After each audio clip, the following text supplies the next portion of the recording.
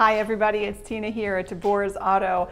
We wanted to come to you today with another fun video. The topic today is license plates. So a lot of us get agita when we have to go to the Motor Vehicle Commission, when we register a new vehicle, or when we need to re-register a vehicle.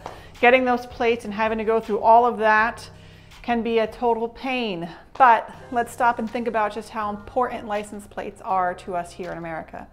Starting in 1901, the requirement to have a registration and license plate started in the state of New York. They had the first regulation to do so, and their plates were either made out of leather, wood, or metal, and traditionally had just the owner's initials on them.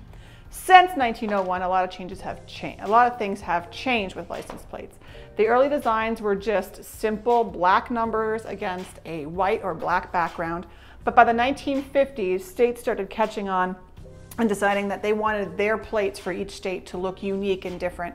So the states started incorporating colors, landscapes, designs, symbols, and slogans onto the license plates for their particular state.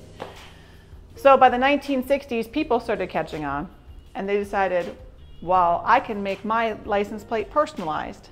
California spearheaded this. California was the first state to allow for personalized license plates.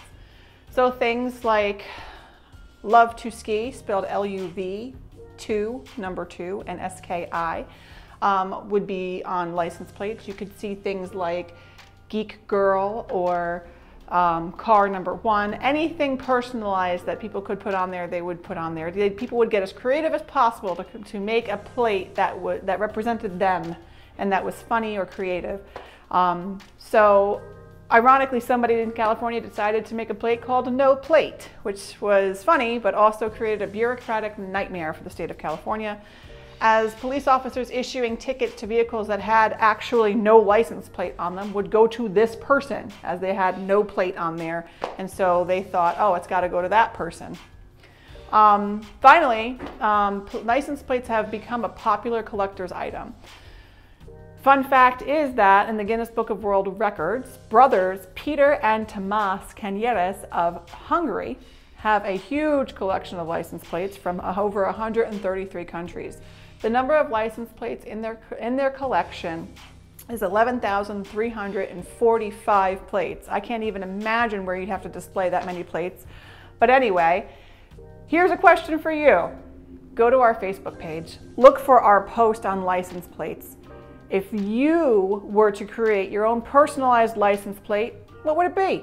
Find that post, go to the comment section, tell us what your personalized license plate would be. We'd love to hear from you.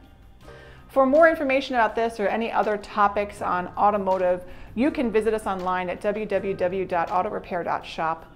You can call us at 973-827-4047 or visit us anytime at our store located at 83 Route 23 in Hamburg, New Jersey. We look forward to helping you.